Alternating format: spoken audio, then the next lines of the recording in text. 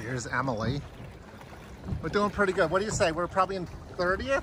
I don't even want to think about it. I want to not drop on the next upwind log. Hey guys, this is Lee here. Have you ever wondered how the new Sunfish are coming off the brand new assembly line? So in this video, I'm going to review the brand new 2022 Sunfish Sailboat that's built by Laser Performance coming out of their new boat building factory in Portugal. I had the opportunity in Sarasota Sailing Squadron to assemble the Sunfish, rig the Sunfish, sail the Sunfish, and race the Sunfish in conditions that range from a drifter all the way to the low 30s in miles an hour. I'm going to go over the boat. I'm going to tell you what changes were made. And if you stick around to the end of the video, you'll hear my suggestions to Laser Performance on how they can improve the Sunfish Sailboat even more. So if you could do me a favor, if you like this content, please smash that like button and turn it blue.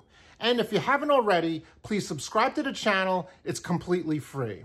If you have any questions or comments about the video or anything Sunfish or small boat related, please leave them in the comment section down below. I answer and read all the comments, and I appreciate it. And now, to the video. Oh, God. I'm like, that's one more set of sail pods. You gotta get kidding. So this is the 50th version of the Sunfish World Championship World's Boats. And this is how they come when the competitors get the boats. Here, rudder, dagger board, and tiller in the boat. Oh, Lee, you're right. It is like a gel coat.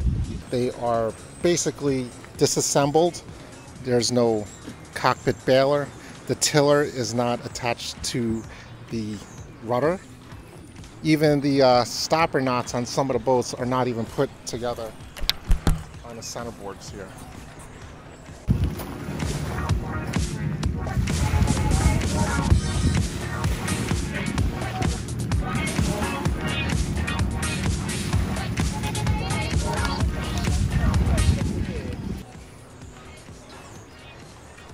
It's a good looking boat. It's ice blue.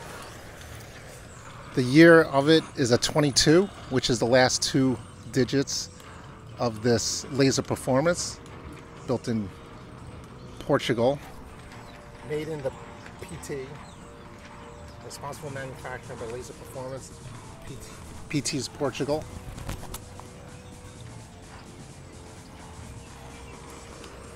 And let's go over to my boat. Now here's the mast. Looks pretty much the same. What I noticed about the metal is that it's coming from a different supplier. So the metal has actually a different tint. It's a little bit more on the golden side versus the older spars, which are more gray.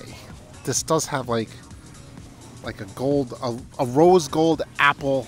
There you go. It's a rose gold apple tint to the spars. You have the quick release, and it's a stainless steel gooseneck.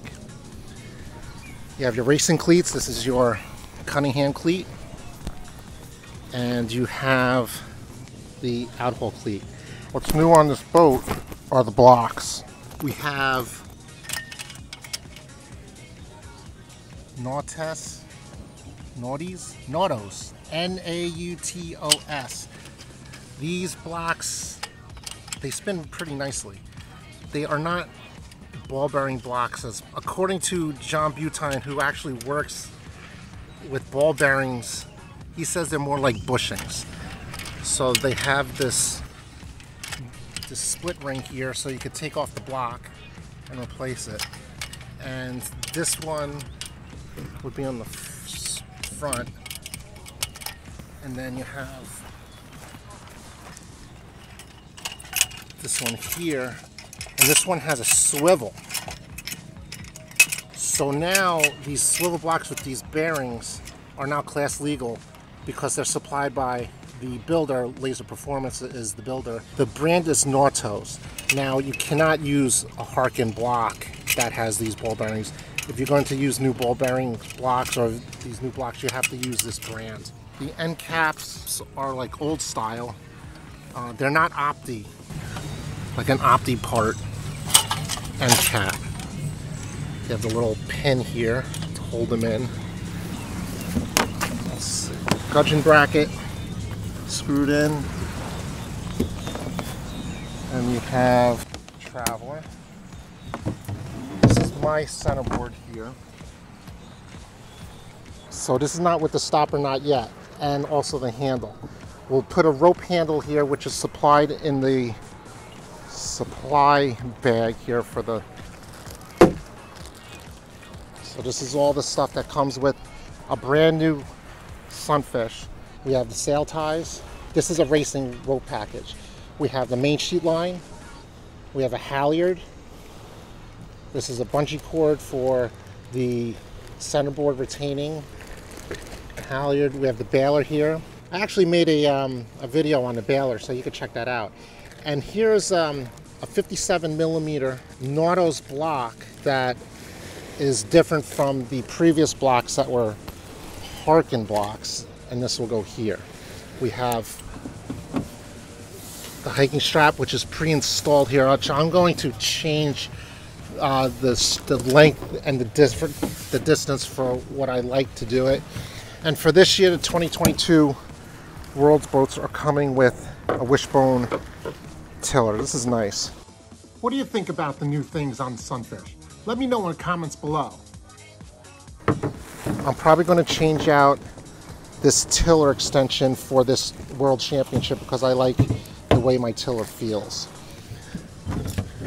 The rudder is your basic rudder, and the tiller will get attached to there. So when you go to a World Championship, you have to do some installation. So if you could do me a favor, if you like this content, please smash that like button and turn it blue. And if you haven't already, please subscribe to the channel so you know when I come out with a new video.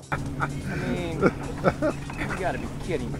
So Eugene Schmidt bought a Sunfish from the World Championship from sunfishdirect.com. He's been sailing it with his son for the last couple of months. I have a FaceTime video with Eugene that I'm going to share with you right now and get his opinions on how he likes the new Sunfish Sailboat.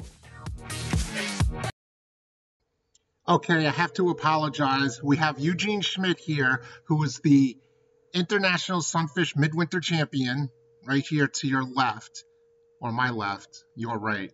And I've did a FaceTime video with him.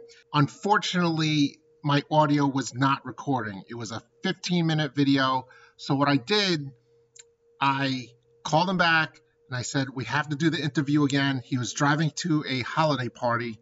Check out that nice red jacket.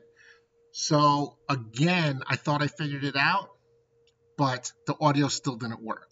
So instead of doing the interview a third time, I basically am going to give you Eugene Schmidt's review of the brand new Sunfish Sailboat with 2 months of sailing. I will paraphrase his responses, and his opinions are of his own. So I asked Eugene, how is the boat? And Eugene says he likes it, and he has his son, Keegan, also sailing it, and they took it and they raced it, and he thinks it's fast, and he likes the boat. Particularly said he felt that the boat was kind of lighter. And when I said that in the video, my last video that we made, we actually weighed the Sunfish and they came in 122 pounds. And he says, okay, that really makes sense because it did feel lighter. Then I asked him about how his boat was holding up. And he said it was holding up good. He said he feels that it's really stiff and stiffer is always better. Then I asked Eugene, I said, what do you think about the new sail?